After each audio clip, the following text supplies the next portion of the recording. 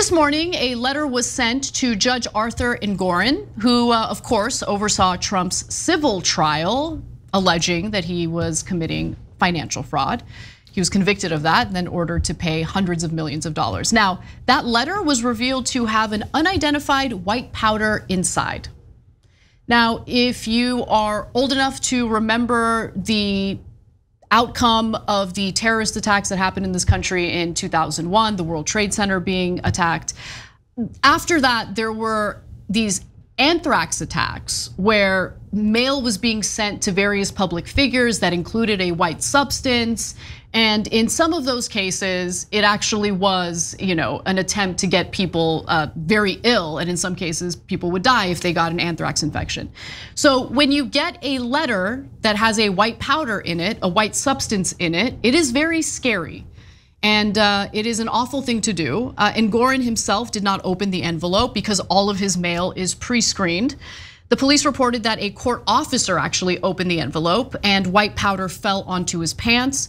The officer luckily was not harmed. Police were called and the powder was luckily found to be harmless.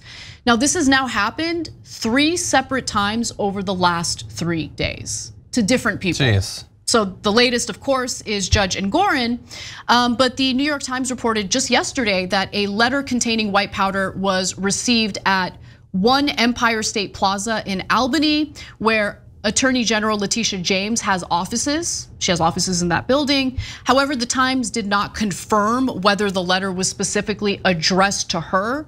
And the powder in that letter was also found to be harmless. We might have millions of people watching this show, but you can be the difference maker because we just need 1% of our audience to be paid members, and then this show can be around forever. So you can make that difference. Click join now. So that's good news, okay?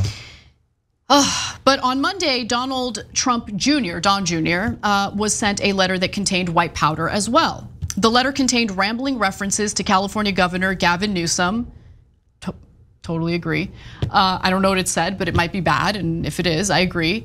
Class act Mary Trump and Jared Kushner, and ended with describing a plane crash of Trump Force One. Ugh. So the letter really was nonsense. It's been reported on. You can read about the contents of that letter. It's obviously someone who is not well, to say the least.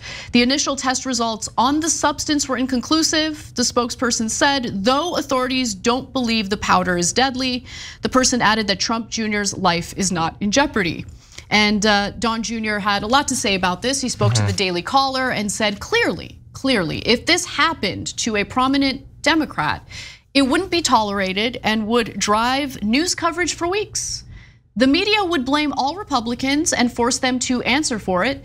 But since it's me, radical haters on the left will largely get a pass and the media will barely flinch. Well, I'm here to tell you, I think this is disgusting, deplorable behavior. It is obviously meant to threaten people's lives or at least scare them for whatever political views they have.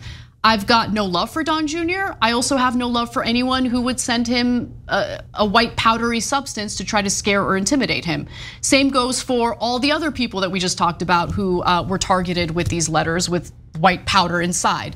It's just so dumb. And I just want to get to a place of sanity again, where political violence isn't something that the country's concerned about, where you can have political, and I get it. Like, we have political disagreements that are severe, right? Because there are people who believe all sorts of crazy things, including a growing number of people on the right who think maybe monarchy will make sense in America. Terrifying. That doesn't make me want to send people white substance in letters, okay, and scare them. Like, it's just so dumb, so stupid, and I hope the authorities investigate it and these people are brought to justice. Yeah, 100%. Look, he's right in some things that he says they're wrong in others. You're covering it now. We covered it in the damage report this week. We didn't give it a pass. Like, what? Weren't we the deranged, commie, Trump, hating lefties that you're talking about? We're condemning it. multiple times. And as always, when we are fair and consistent, it will mean nothing to those who hate us. Let's just be clear about that. But also, and again, as I said on the damage report, but I can't assume that everyone watching this will have watched the damage report. Some people don't. It's a personal failing of yours and you should work on it. But I will remind you, and everything that I'm about to say in no way makes it okay to send Don Jr. literally anything in the mail. Don't send Don Jr. any mail. I will remind you that not only did his own father demonize a list of like 12 to 20 people that Cesar Sayoc ended up sending pipe bombs to. It was like literally Trump's enemies list. True. Just to be clear. I also want to remind everyone that the ways that politicians have been intimidated is not limited to powder being sent in the mail. You might recall that a man broke into Nancy Pelosi's house with a hammer and tried to murder her, but almost murdered her husband. True. Also true. And I will remind you that after that happened, on multiple occasions, I'll say many occasions, Don Jr. joked about it. Joked about the guy whose skull being cracked open being gay. It was just a hookup. It's so funny. It's a Halloween costume. You can wear underwear and a hammer. It's so funny when you don't just intimidate someone through the mail, but you literally try to assassinate them. You try to kidnap or torture Nancy Pelosi. You try to kill her husband. He thought that was hilarious in multiple cases. That's such a good point, John. So doesn't justify sending him anything, but also F him to the end of days. This is why we pay John the big bucks, dozens of dollars every month. That's a fact check part of that. For this really great commentary, because I had totally forgotten about the very serious attacks on public figures that are politically motivated. And I think what happened to Nancy Pelosi's husband is a really good example of that. Look, I do not enjoy the fact that Nancy Pelosi is in Congress. Like, she's not my favorite politician by a long shot, not even close.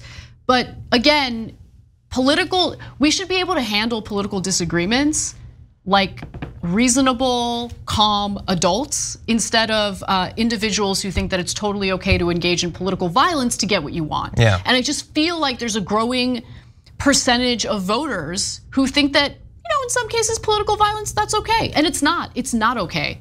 Yeah. So anyway, thank you, John, for making that comment, because I think that was a really, really good point. And Don Jr., give us credit where credit is due, because we don't like political violence, but you should also call out your own side when they engage in political violence.